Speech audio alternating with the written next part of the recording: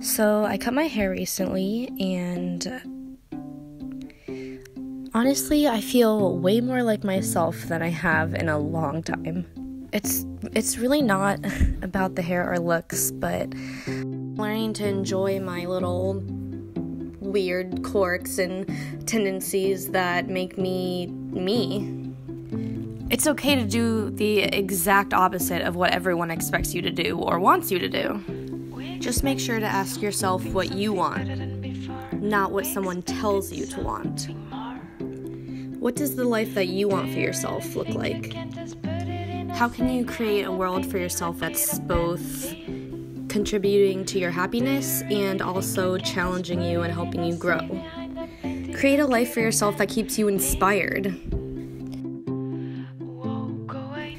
Anyways, along with cutting my hair, I've also turned another year older, which, yes, might be a little scary, but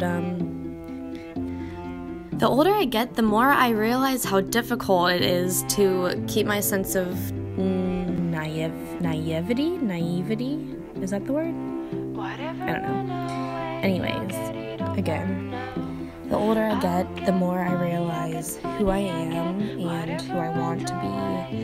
With this new change and this new year, I'm challenging myself to live a life that both maintains my responsibilities and leaves space for silliness, creativity, and just being my weird self.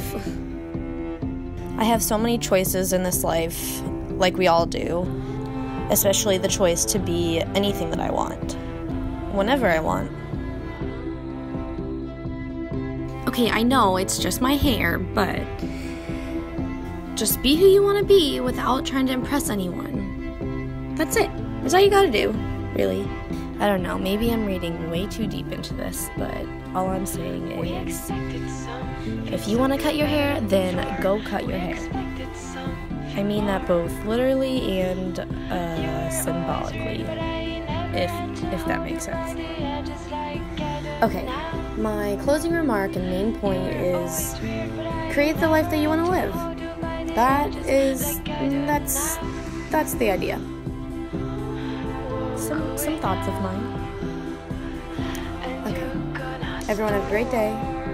Goodbye.